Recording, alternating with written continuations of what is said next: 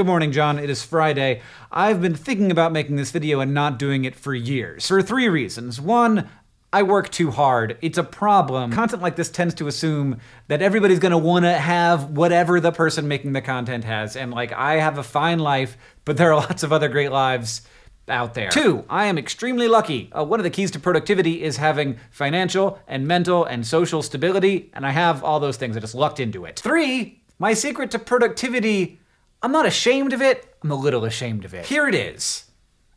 80%. Everything creative I do my best to get it 80% of the way to as good as I can make it and go no further. I just don't try to get it to 100%. In every creative project, we have, in our minds and in reality, a place where it can get to where we will think it is the best. It looks like this, and we can keep pushing and tweaking until we get it right into the center there. And that seems like worthwhile. Get it as good as you can get it. But this is a lie in 4 different ways. 1, no one knows what best is. Best is subjective. It's one way in your head, but it's different in every person who's gonna consume the thing that you make. And so it doesn't look like this, it looks like this. 2, not only are there different bests inside of everyone's heads, there are different categories of best. Like, I want my videos to do multiple different things. And sometimes if I wanna do better at one goal, I'm gonna have to pull away from another of my goals. 3, even if there are actually hard outlines to these things, I'm never gonna be able to see it. Like, that's the future that's far away. I won't know until I get there.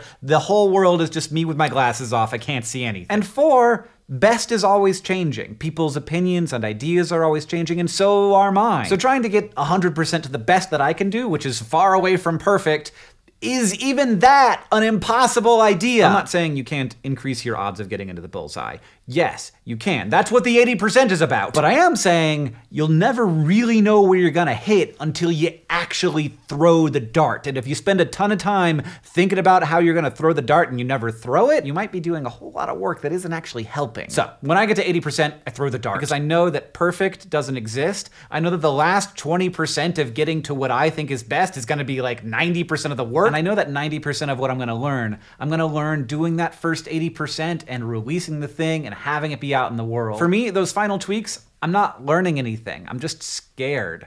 And maybe I am making it better, but also maybe I'm not. Now, stopping at 80% is hard, especially when your 100% isn't that good yet because you're new to whatever thing you're doing. And that's even harder when you have that one thing that cannot be taught, good taste, because you know how bad your thing is. But worse than that, and this is sort of a separate tip, you are gonna know the thing you create better than anyone else will ever know it. You're gonna know all of its imperfections, all of its issues, all of the things that it could have been, but it isn't. So you're gonna see that flawed picture of the thing that you make, whereas when you look at something someone else made, you won't see those things. So your things are always going to look worse than other people's things. So in my mind, getting it done is success. Getting it perfect is not, especially because perfect doesn't exist. This is my secret to productivity, not just because it helps me do a bunch of stuff, but because it helps me learn a bunch of stuff, learn how to do new things, and get more data points as to what's working and what people like and what I like doing. And as I get to 80% of the best that I can do over and over again really fast,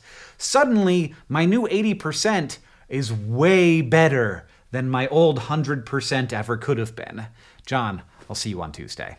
No, I'll see you tonight. Also, our Halloween show in San Francisco still has tickets available, and we're having a Halloween costume contest. It's not required, but I am looking forward to seeing what people put together.